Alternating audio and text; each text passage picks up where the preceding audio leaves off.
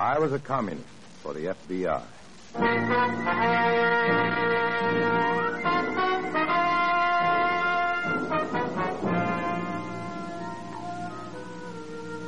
Starring Dana Andrews in an exciting tale of danger and espionage. I was a communist for the FBI.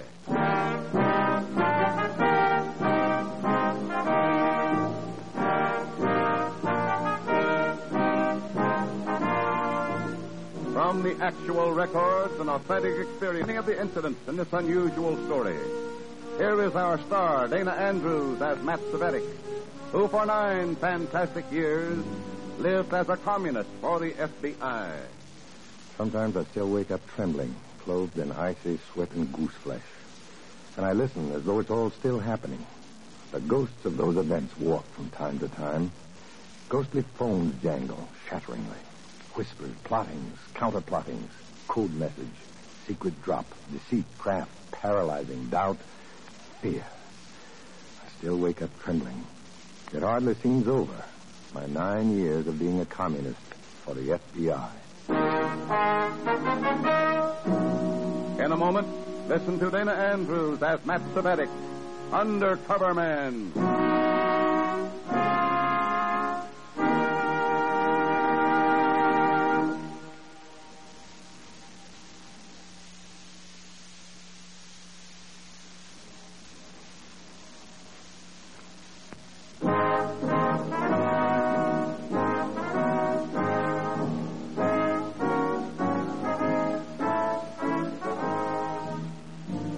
Here is Dana Andrews as Matt Cvetic, Undercover Man. This story from the confidential file is marked The Black Gospel.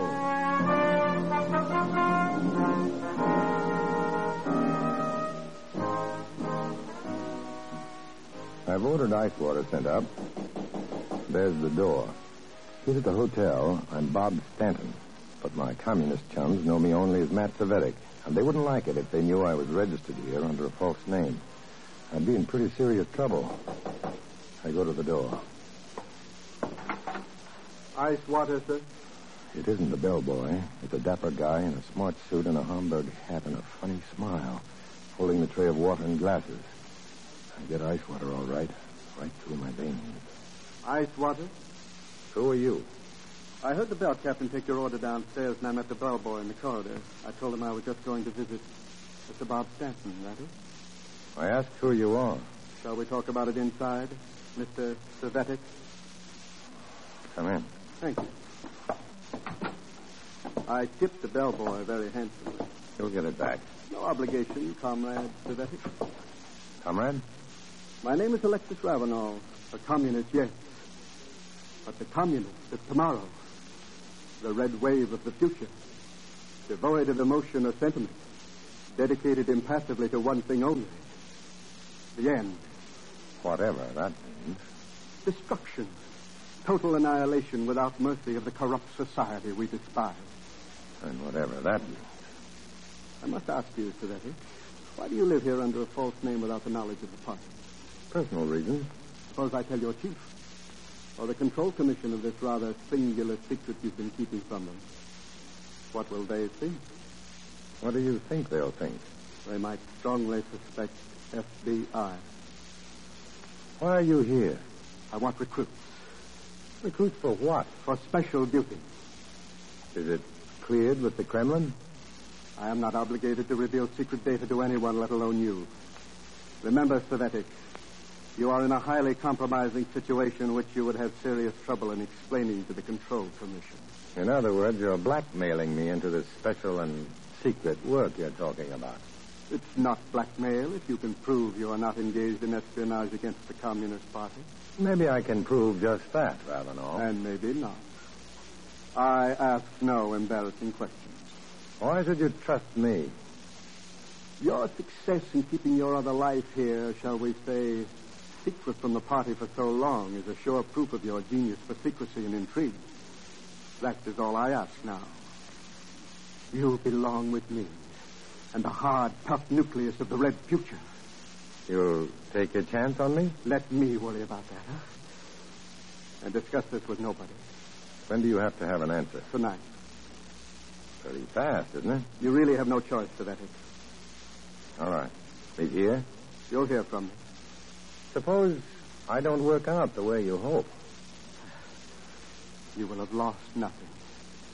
You will perish with the others in the general conflagration of the earth and all that is corrupt in it. Night. Night, I say.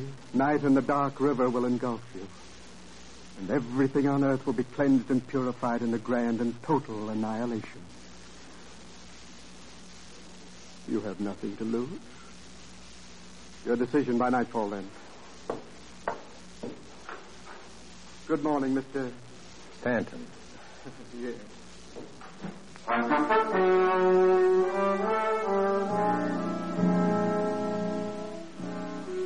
I pluck at the front of my shirt. Cold sweat plasters it to my chest. I've seen cold-blooded, half-mad zealots before, but this is something that makes my scalp crawl. There's something impalpably terrible in that foppish man who calls himself Alexis Ravenel. I sit down to steady my legs. Then I go to the door to make sure nobody's listening. Then I call the FBI. Make a fast, urgent rendezvous. In my contact's car pulled off the road in the suburbs. Very strange, Matt. Very disturbing. You don't think this Ravenel is just a lunatic, then? I don't know. I just have a feeling that something pretty awful is represented by this Ravenel person. But what? Matt, I want you to make an appointment with Professor Miriam Kaspari at the university. Right away. Professor Miriam Kaspari. Tell her what Ravenel said about the red wave of the future. Admit I'm a communist? No, and don't say I sent you. Avoid any questions. Check. I'll drive you to a pay station where you can call Professor Kaspari.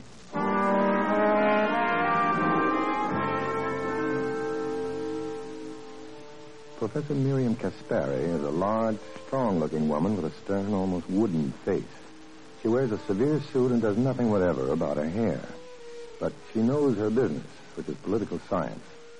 She opens her ears when I start quoting Ravenel and his doomsday talk. Alexis Ravenel. Well, I'm relieved if it amuses you. It scared me plenty. So simple. Simple is how I like it, but I don't get this. First, I do not even have to open a book to tell you that Alexis Ravenel is simply Ravenel Alexis reversed. A prison that is part of the great Peter and Paul prison in Russia. Are you saying our man was a prisoner there? No, but the man he sounds like died there in 1882. He died leaving a revolutionary legacy, and many of his spiritual heirs are alive today. His creed lives. In communism, that is. Communism owes much to him. Lenin admired him. At 21 years of age, Sergei Nechayev wrote the Revolutionary Catechism. Nechayev? Listen. 1.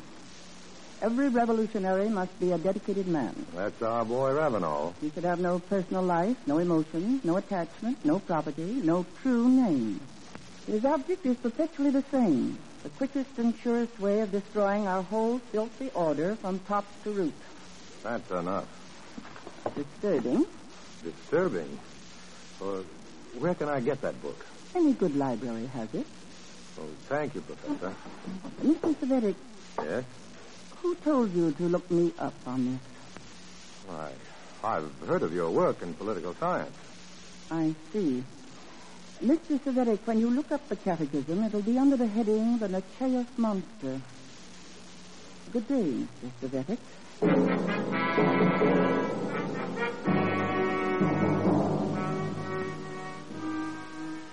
I find a book in the public library, and I find a catechism and make another appointment with my FBI contact.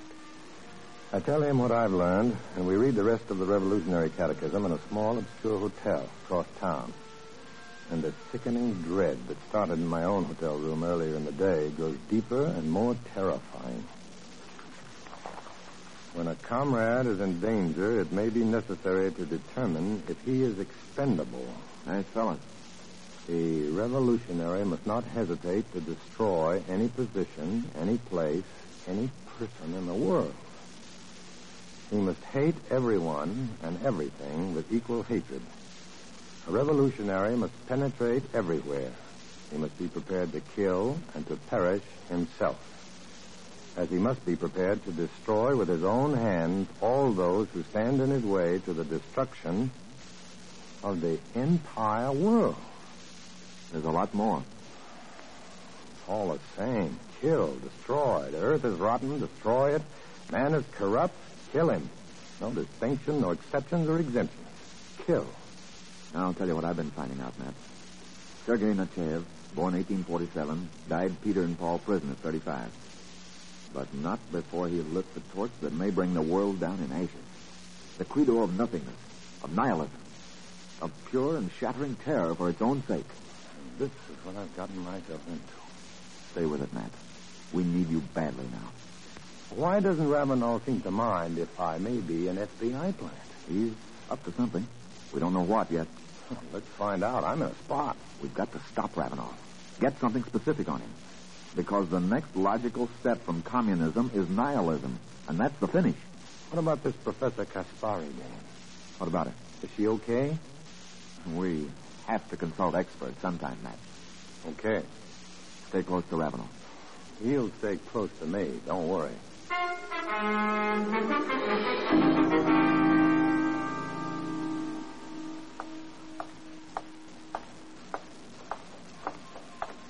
And good evening, Mr. Matthew Savetic. What? You keep walking, Savetic. We'll go up to your room. You're the boss. Have a good day. Edling? And what does the FBI think of all this? I wouldn't know, Ravenel.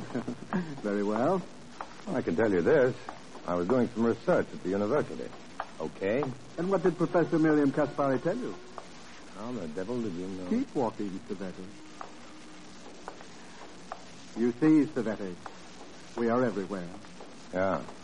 Everywhere. Don't rub it in. This is your hotel, isn't it? You ought to know. We'll go upstairs and reach decisions.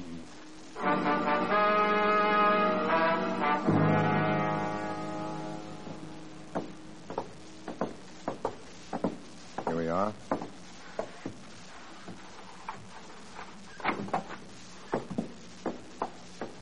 Come in, gentlemen. Come in. Professor Kaspari. Do come in and close the door. Savetic, why is this woman here? I'm surprised you don't know. I am Professor Miriam Kaspari, long a disciple of the master Nechayev. Nechayev.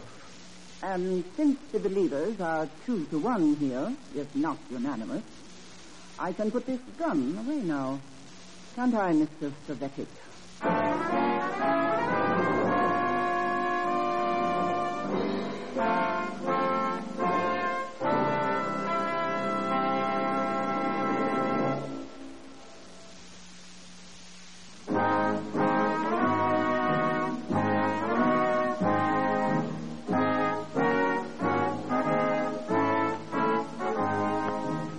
Now back to Dana Andrews, starring as Matt Savetic, and the second act of our story.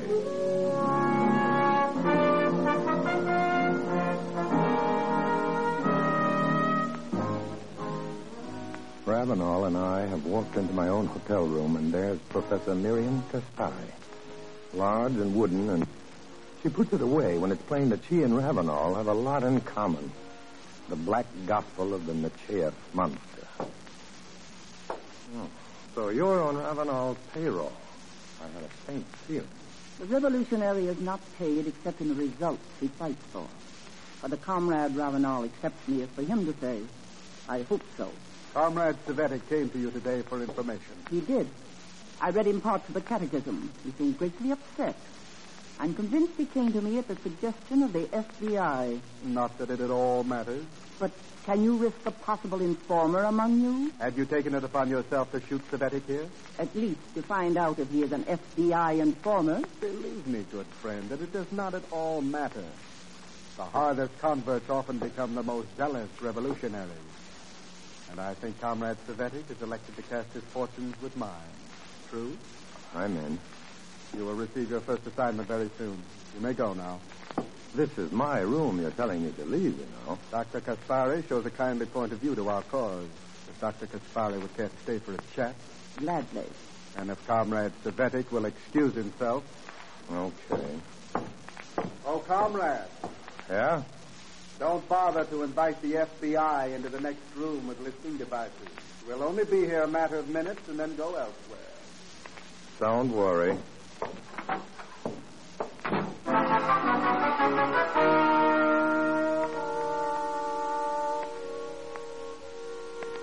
walked around the block a couple of times, waiting for Ravenel and Caspari to clear out of my room. I'm confused and scared, and that's bad. When I get back to the hotel, I lie down on the bed, breathing deeply, trying to unclench my hands, trying to relax and roll with the punches. It's small-time Cvetic versus the Nechayev monster, and it's rocky going. Oh. Yeah? Mr. Cvetic, this is Professor Caspari. Well? Can you come down to my apartment right away? No. Why should I? It's important, and I can't talk over the phone. Is he there? He's gone now. 8 Orchard Street, the 5th floor. It's the only apartment on the floor. Please. 15 minutes, okay? It'll have to be. Please. I'll be there in 15 minutes.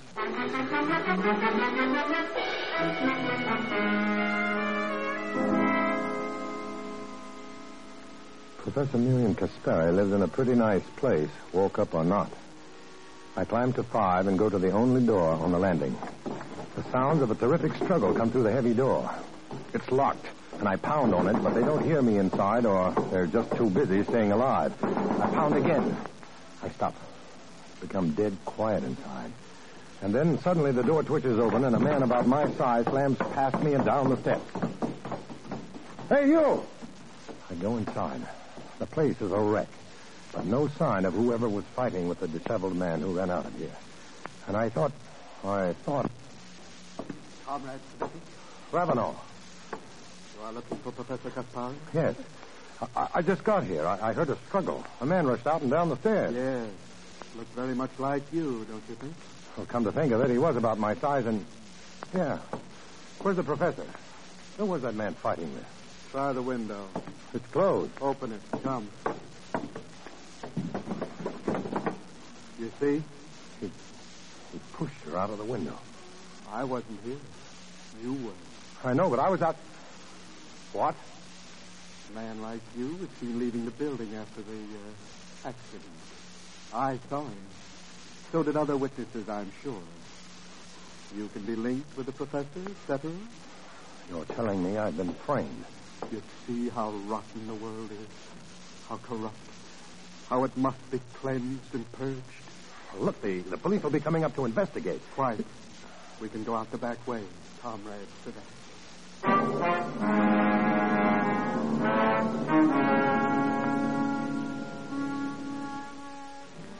So this is how it goes. This is how the spoilers work and then point and say, look how rotten and corrupt the world is. This, then, is Nechayev monsterism in action. All or nothing at all. Those are the only alternatives. I have my alternatives. Stick with Ravenel for whatever it's worth, or go to the police. Or the FBI.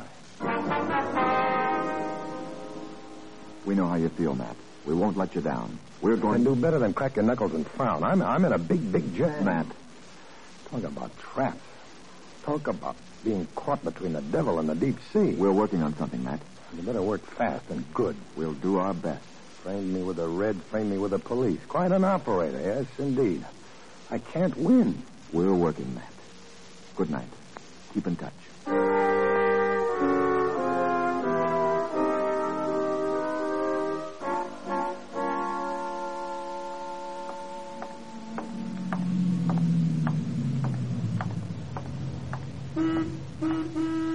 Cvetic.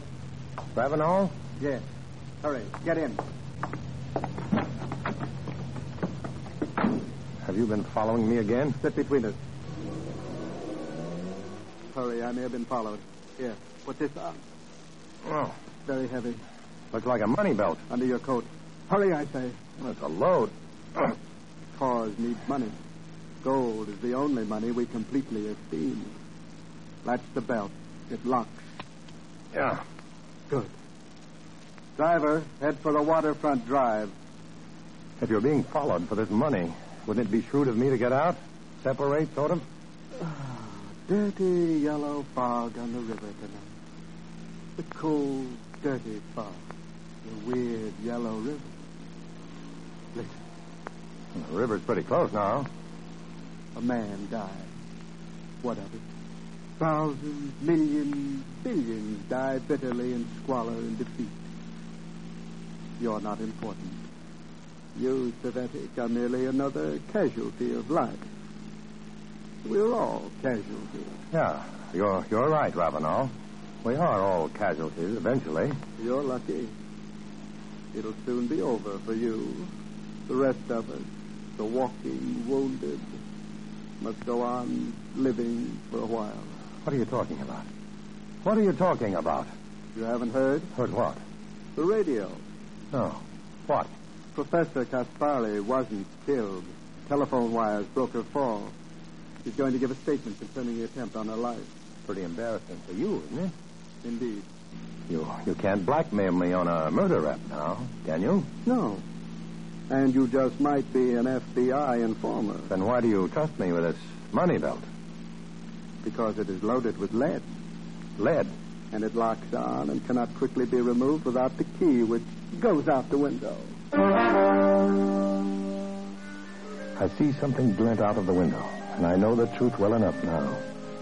A river and a 30-pound dead weight locked around my waist. I tried to lunge out of my seat. Ravenel and his goon and a boat of lead pulled me down again. I'm caught and caught good. There is no escape, Savetic. You are crazy. Perhaps a new breed shall spawn out of the clean ocean.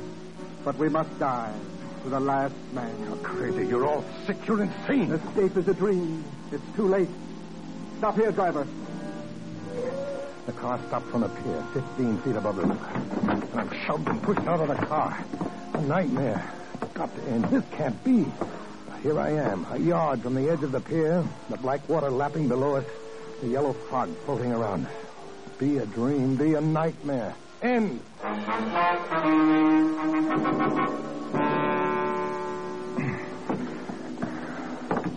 You do understand the need for all this, Savetic? No.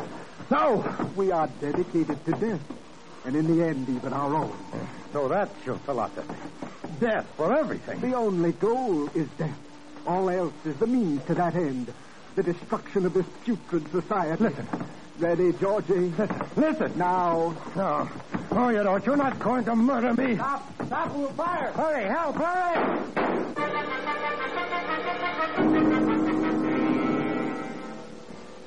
The hands let go of me. Nobody's hit, but Ravenel has his gun out of a shoulder holster, facing the roadway where I see my FBI man and police uniforms. Ravenel seems to be picking his target. You think you have me? No, I have you. The end is in preparation for all of you. You shall go down in fire and blood. Night, and the river shall swallow everything. And then Ravenel puts his gun back into the holster, turns... Night, and the river! And jumps. Ravenel!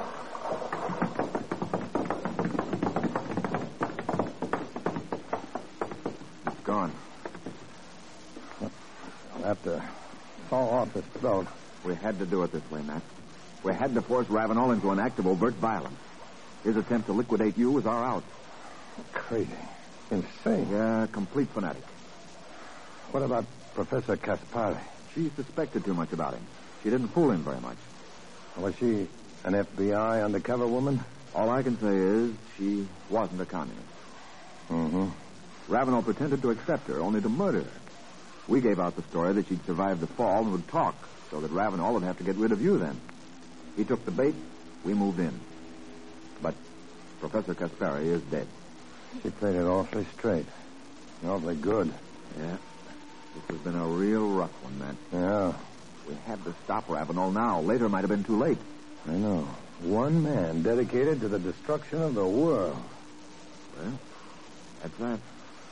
Thanks a lot, Matt. Nice work. We can stand it long enough. I'll see you around.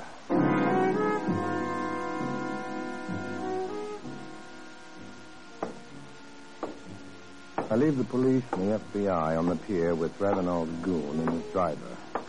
We had to stop Ravenel. Sure. Because the Natchev monster can come alive very easily. The insane men who have faith in this doctrine can be among us. We must guard against anything that can allow this creeping death to engulf our world. It's that kind of a stark, savage fight I'm in. I'm a communist for the FBI. I walk alone.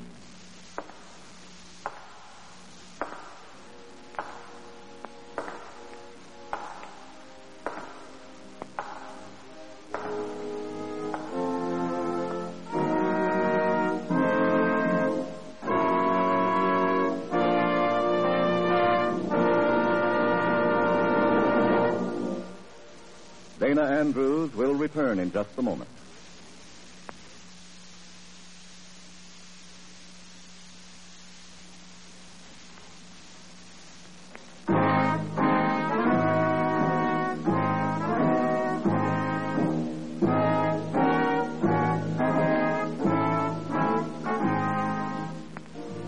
This is Dana Andrews. I want to remind you that the play you've just heard is based on history and fact. Places, people, and other data have been changed to protect the innocent. But you can read Nechaev's grim revolutionary catechism in your library. Many of these stories are based on incidents in the experience of Matt Cvetic, who worked undercover for the FBI. Next week, another exciting adventure. And we'd like very much for you to be with us.